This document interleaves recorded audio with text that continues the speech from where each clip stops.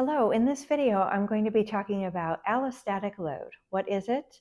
How do you measure it? Why does it matter? And how does it relate to breast cancer? Before I go on, I'd love to invite you to subscribe to our channel. We put out content multiple times a week, so there's always something new to watch.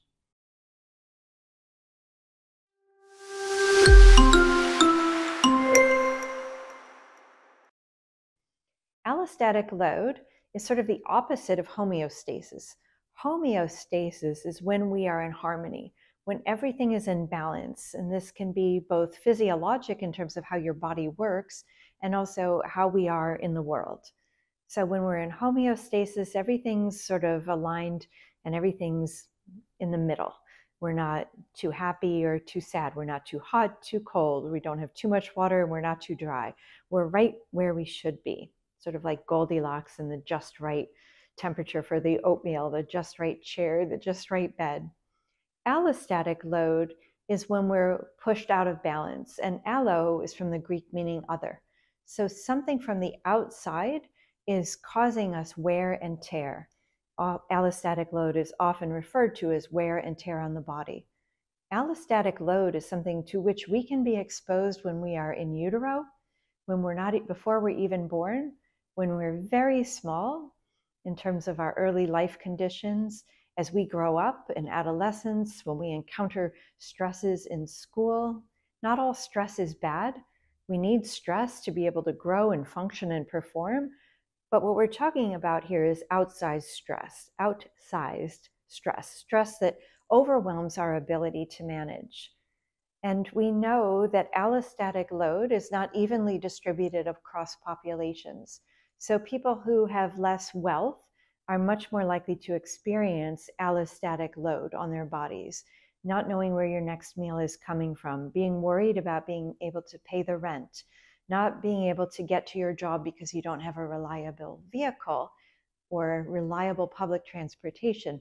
These are things that wear and tear on our body. Similarly, noise pollution, light pollution, blight, being in areas where we don't feel safe.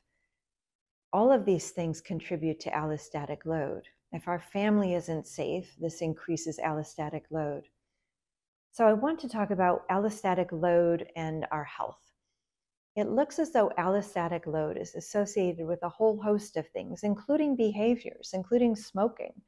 People who live in segregated areas where there's more concentrated poverty are more likely to smoke. So we might view smoking as a behavior, a choice that somebody makes, but when that choice is more common in certain areas, you can see it as much as an exposure as you can an individual behavior. We also know that allostatic load is increased with obesity.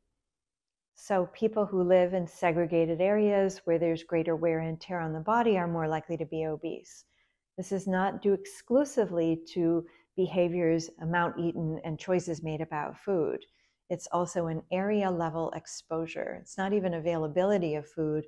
There's something about the way we handle stress that increases inflammation in the body, and that can increase obesity. Obesity is considered an inflammatory condition. It does appear that people who are exposed to violence within the home have tumors that are more aggressive.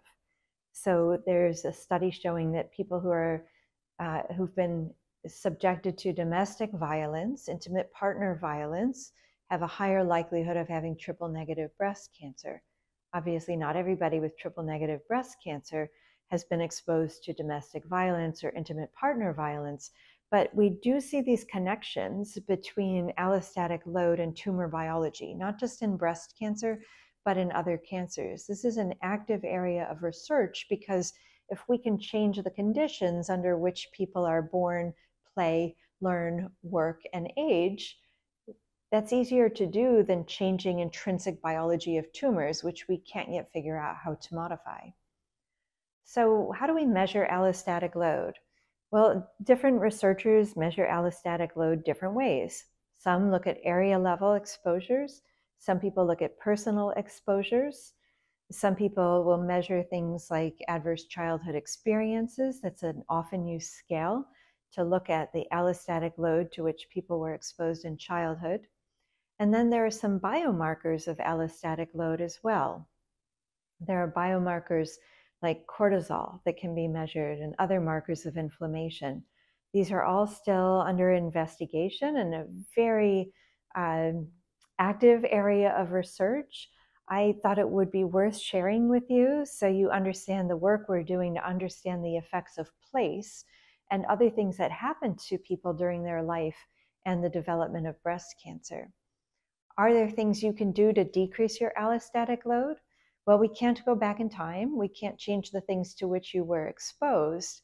And there's some thought that being able to handle stress and developing a resilience to stress can help you. There are some medications like beta blockers that we give for heart conditions that may actually decrease the risk of recurrence. This is still under active research, but those may just soften the fight or flight feeling we get when we're exposed to stress. It is really hard to change the conditions under which you live. So I would say this is one thing for which you should not feel responsible. These are decisions at the policy and political level and distribution of power in our societies.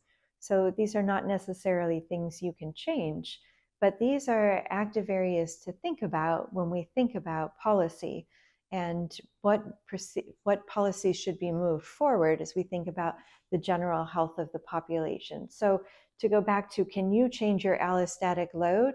It's not really likely at the individual level you can, and while stress reduction is good for all sorts of things, it probably won't alter tumor biology. We have no proof that you need to meditate or use aromatherapy to improve your outcome. It will improve your quality of life if you're up for those sorts of things. I hope this has been interesting for you. Drop a comment or a question below, and thank you again for watching.